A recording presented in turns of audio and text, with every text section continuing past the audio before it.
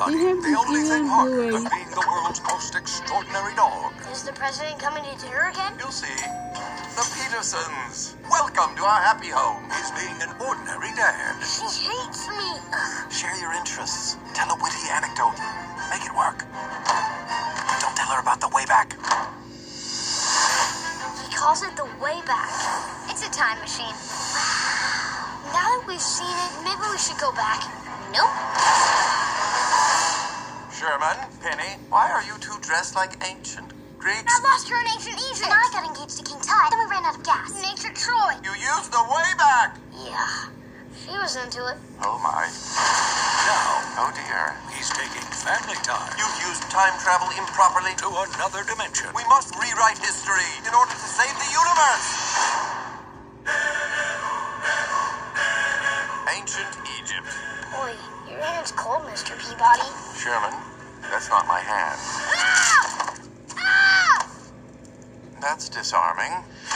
Heroes of Greece. Someone left this for us. A present. Nice.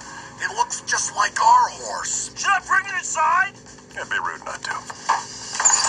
No! Peabody here. Ah! I did not see that coming. This much. How do you take off? You just pull down that lever. This one? Oh, boy.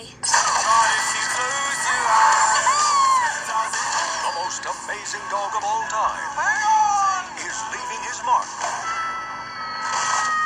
on history. Leonardo da Vinci. Mona Lisa. I am halfway done with the painting. She won't even smile. Perhaps I can be of assistance. Oh!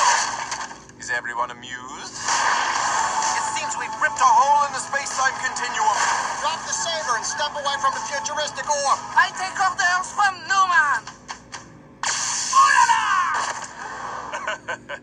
Take it easy, bro. DreamWorks, Mr. Peabody and Sherman. Why can't children be simple? Children are not the machines, Peabody. I tried to build one. It was creepy.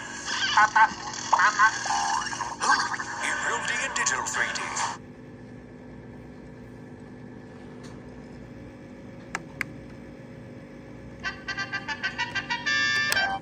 Let's reopen the Witch and Mr. Peabody and Sherman Wayback Adventures.